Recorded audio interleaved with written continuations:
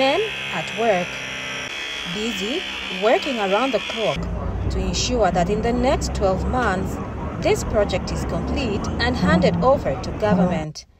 Currently, works are on the foundation stage and are progressing well.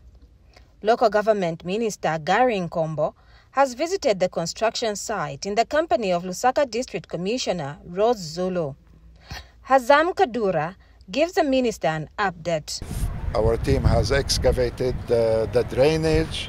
We have to help local government with the preparation of the drainage for the final building, and we have prepared our foundations. We have engaged some subcontractors with the steel and everything, and hopefully it will start erecting from the ground in 2 weeks. We can start going up.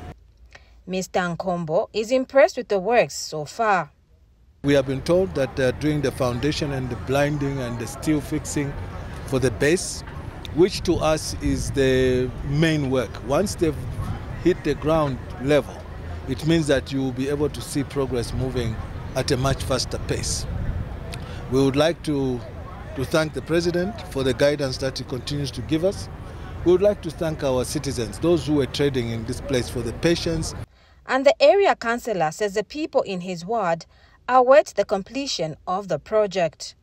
So right now, our people are expecting that this project is going to be done by the end of August next year, so that those that we displace from here can come and reoccupy the market that is being built for them. The market is being constructed at a total cost of $8 million United States dollars under a public-private partnership PPP project.